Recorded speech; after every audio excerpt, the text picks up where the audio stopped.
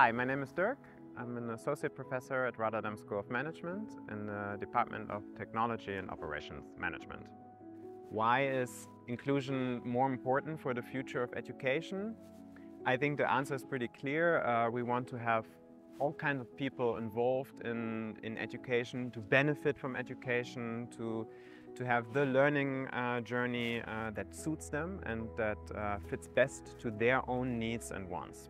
I think we're striving much more as teachers, as a university, to make education more accessible. So not only focus on this one group of students that is the average student, so to say, but to look into what are specific needs of our students. I think creating a lot of options is the way to go forward because we know that we all learn also very differently. So what we are trying right now in this course that we offered is to have alternatives, have options, so that they can pick whatever fits best to their own needs and to design their own learning journey in the best possible way. I think design for inclusion plays a big role in making education more accessible and inclusive. This is something that I learned from ErasmusX to appreciate and to value also, and to take little bits and pieces into my own education. How do you want to submit your assignment?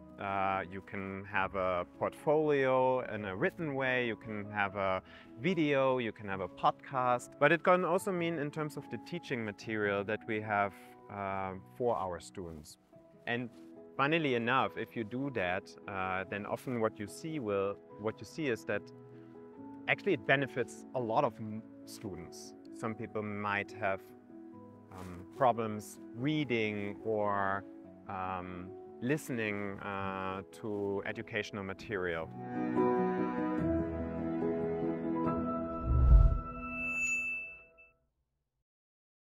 So I'm always so happy to see him. Unfortunately, he's not here today, but really thinking of him right now. I'm so excited to talk to you about this project. It's really exciting for me to be here and share about this. We are going to specifically talk on some of the groups that are not always served very well yet in our university and how we can do better. So before I start and tell you all about this project, there's one more video. This comes from a student, and I think it's important we start with the student voice. So let's now listen to Fabien's story, and then we will dive in. Hi, and welcome to my digital story. Referring to myself as being disabled or even just functionally impaired, or by any other term that sets me apart from the status quo, still does not roll off my tongue over 4 years after I've suddenly lost most of my vision and sense of taste and smell in an accident. I feel observed and vulnerable if I let slip that I'm different, so I try my best to prevent that. Of course, there's nothing inherently wrong with being different or disabled or functionally impaired, but I notice that people treat me differently. They look at me differently once they find out, or once I tell them that I'm disabled or functionally impaired in this sense. Or perhaps I just convince myself that they treat me differently. I only got to the second semester of my bachelor's program before my life was split into 2 distinct phases, before and after my accident. As you may notice, I really love cycling, and following my accident, I had to take a break from that. It seemed like I wasn't able to continue after all. I mean, I lost most of my vision, but after the accident I was forced to continue with my new normal. I couldn't go back in time, of course. Everything was a struggle, and every day was a physical and mental pain. Even just finishing my bachelor's degree seemed like a silly pipe dream at times, and the institution I studied at and its inflexibility and inaccessibility contributed to that sentiment. The university buildings and libraries I had grown so accustomed to after months and countless hours spent in them, they suddenly felt foreign and hostile. The courses I took, the stairs I had to climb, the doors I had to open, the digital systems I had to navigate, everything felt like they were designed to keep me and others like me out of the university and out of education. Places that had initially welcomed me with open arms. Sure, there are laws that govern accessibility, and universities generally pride themselves on being tolerant, accessible, inclusive, but unfortunately the practice is a far cry from what is promised on paper. Being stubborn and determined as I am, I eventually overcame these systematic boundaries. I figuratively and literally stumble across these hurdles everywhere in life, and university just happens to be a significant part of mine nowadays as a master's student at Erasmus University, Rotterdam. I've come to accept my condition and new limitations, and I've learned to overcome them with significant effort, despite the apparent institutionalized forces working against people like me. I feel like I beat the system on hard mode, not because I wanted to, but because I had no other choice. It's a constant and never-ending cycle of struggling and adapting from my end, and I wish it was more of a two-way dialogue between me and the university, so as to effect positive change within the institution. Yes. Yeah. Yeah, so when we listen to Fabian's story, I think it can be quite loaded. Maybe you are experiencing different kind of feelings right now. Maybe you're thinking about people around you or yourselves.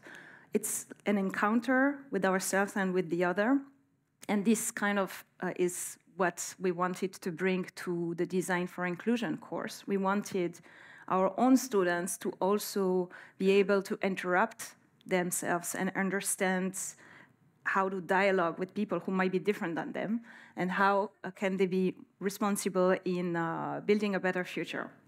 So some stats here, it's a very basic stats that we often use from the Expert Center on Inclusive Education, ECIO.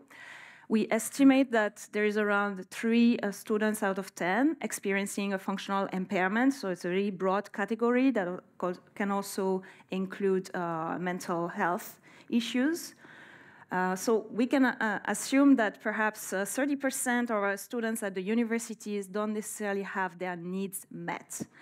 And I think that's not okay. So basically, that's the challenge we took. We wanted to really try to understand better how we can contribute positively to this issue. And how can we also really dive deeper than just looking at this data that is given to us or what we see. Oftentimes, we just, we see it's not that bad, it looks okay, right? But we don't really know the experience of people unless we actually listen. So we have to also look at other forms, other ways of knowing. So one of them is to really listen to stories, like Fabian's stories, and understand actually there are patterns of habits and structures, whether it is in the physical space, digital space, or even patterns of thinking and stigmatization, and all of these things are happening underneath, and we don't necessarily confront them. So what kind of impact then can we make in that case?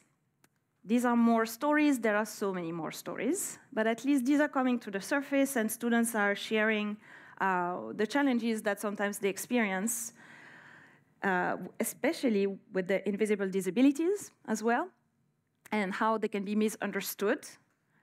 So all of this really kind of drove this force for this project.